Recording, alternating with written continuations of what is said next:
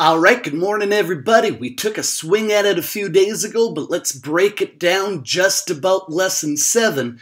Today we're going to talk about writing and comparing numbers through hundred thousands, and we're going to go over the ordinal numbers. So let's take a look and see what we got coming up. So a little bit of review here. When we name money, we're going to look at either side of the decimal point. The decimal point is right here. First, we're going to look at the dollar side, right? We name the number, then we say what it is. In this case, $478. Pronounce your decimal point as and then say the other side, 13 cents. So I went over this because we also need to break it down when we're naming larger numbers. Because sometimes the numbers are larger than 3 digits. We need to understand the place value system in order to name those numbers. Each group always uses 3 digits. Even if there's no value there, you put in a 0, and we'll talk more about that. The first 3 I call the no-name group. That's what we saw in the $478, right? The ones, the tens, the hundreds. But if you have a bigger number than 3 digits, you're going to need the thousand group. It goes 1,000, 10,000, 100,000. You want to look at each group at a time, just like when we're naming money. This time though, instead of breaking it down at the decimal point, we're going to break it down at the comma. First you say the name of the number, then the name of the group. So, what's the name of this number? I have a 4 and a 2. 42,000. Then go on and look at the other side. 19, and I have 19 in the no-name group, right? We don't say a group name after that. 42,019. If there's a comma after the word, put in a comma after the number, and vice versa, meaning if there's a comma after the number, you'd put in a comma after the word. We'll talk more about that when we see how it applies. Let's try a few out. Here it's going to say, use words to name. And they give us a string of numbers here, 5, 2, 3, 7, 0. The most important thing is, don't forget to write in your comma. You're going to put your comma in after every 3 digits starting on the right. 1, 2, 3, comma. We have 3 digits in the no-name group, 2 digits in your thousand group.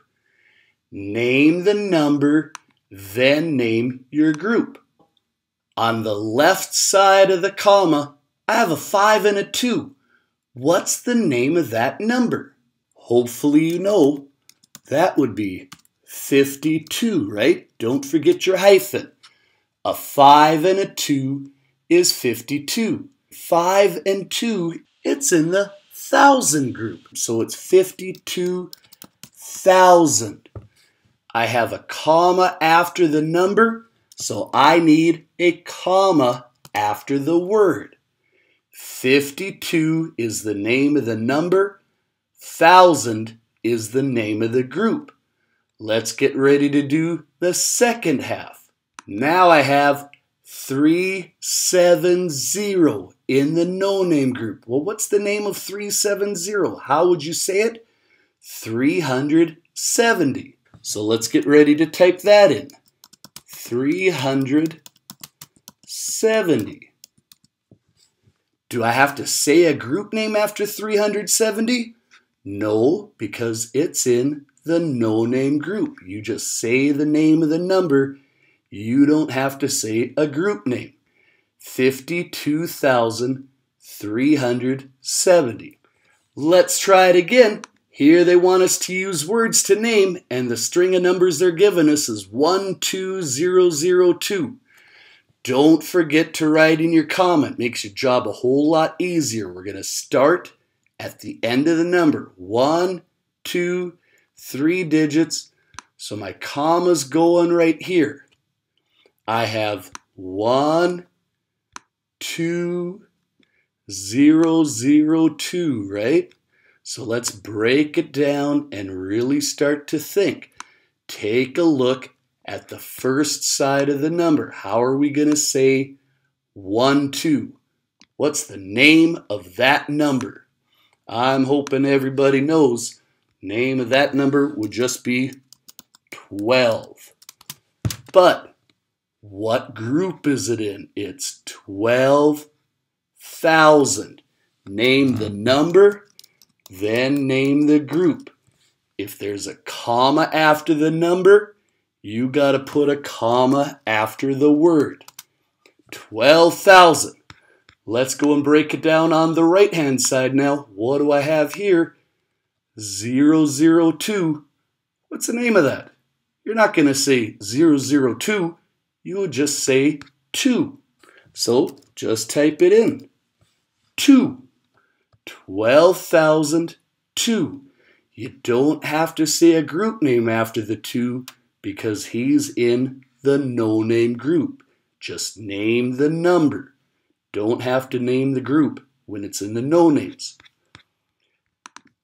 Okay, let's try another one like this. Here they're asking us to use words to name, and the digits they're giving us is 4, 5, 6, 9. Remember to put in your comma first. So, also, if you're struggling, feel free to draw yourself these 6 little lines and write out the numbers. We have a 4 in the thousands group, and then a 5, a 6, and a 9 in your no-name group. Let's break it down. I have 4 in the thousand group. Name the number, then go ahead and name the group. So the name of the number again is 4. What group is it in?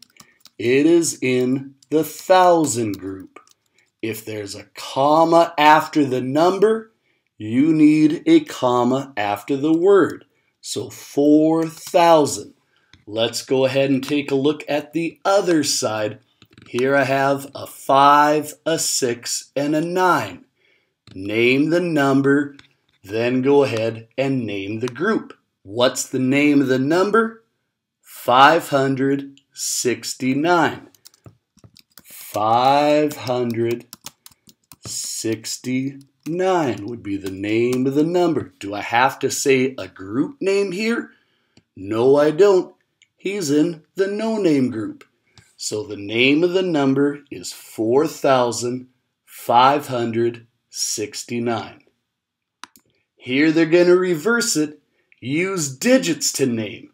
150,035. So let's take a look. This word thousand here, that's your group name, right?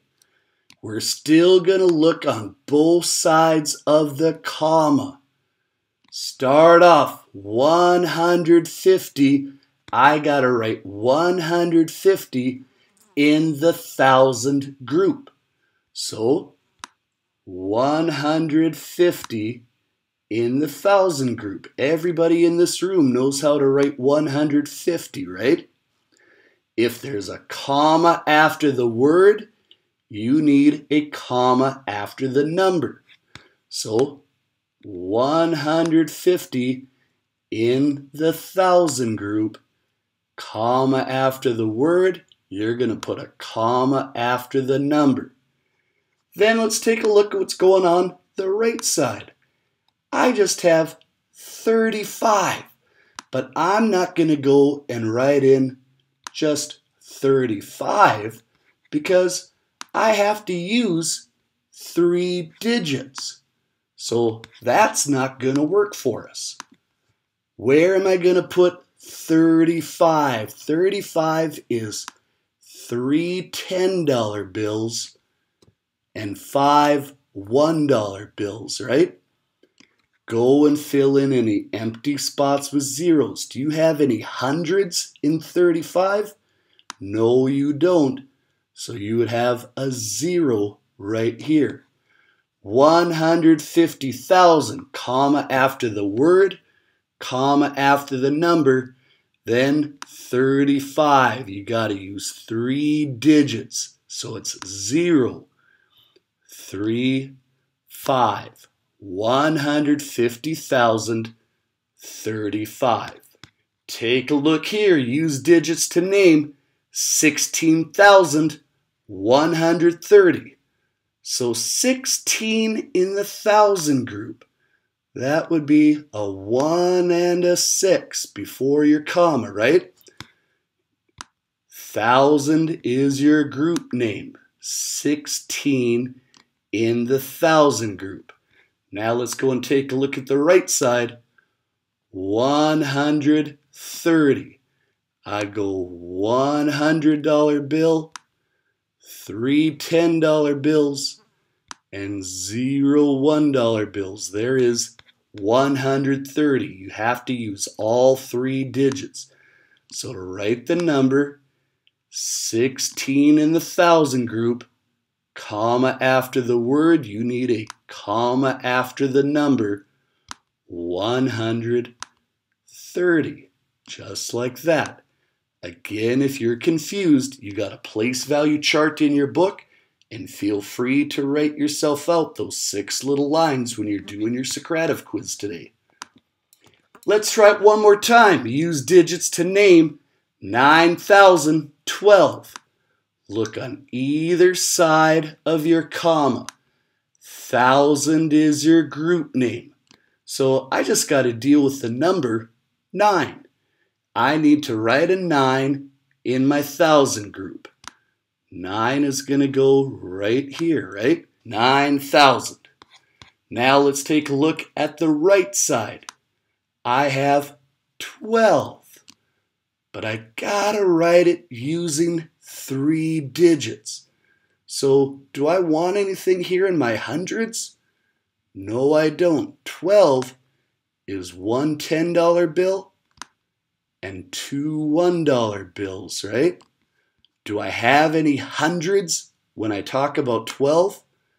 No, I don't. So we're going to write in a 0. How do we write the number? 9,000. Comma after the word. There's a comma after the number. Then 0, 12. 9,012. Here we got to go and compare. I'm not going to spend a whole lot of time. Remember, when we compare, we're using greater than, less than, or equal to. We still want to look at both sides starting in the thousands place. Here we have 23,000. Here we have 23,000. It's a tie. Here we have 465, 23,465 versus 23,654. What is greater, 465 or 654? Looks like 23,654 is larger, and the Pac-Man or the crocodile's mouth always opens up to the bigger number, right? Something a little bit different right now. Remember that numbers that are used to name position or order are called ordinal numbers, like first, second, third, fourth, fifth, sixth, seventh, eighth, ninth, 10th, 11th, etc. You have a chart on page 42. But ordinal numbers will sometimes trip up kids when we have questions like this. Tom was the 4th person in a line of 10 people. How many people were in front of Tom? And a lot of times kids will hear, oh, he's 4th, so there's 4 people in front. Well, if your line's in front here, this guy is 1st, 2nd, 3rd, 4th. Here is Tom, 4th in line, right? How many people were behind Tom? Sometimes drawing out a picture will help you. If he's 4th in the line. Let's figure out how many people are behind him. 1, 2, 3, 4, 5, 6 people were behind him. How many people were in front of him? 3 people were in front. Sometimes drawing out a picture will help you out. Here it's asking us, Bill was 9th person in line. How many people were in front of Bill? Well, if Bill was 9th in line, Bill would be right there, right? How many people are in front of him? 1, 2, 3, 4, 5, 6, 7, 8 people are in front of him if he's 9th in line. So that, my friends, is the end. You definitely want to use a scratch piece of paper. Maybe take a look at that place value chart in your book on lesson 7. Go slow, go careful, and good luck.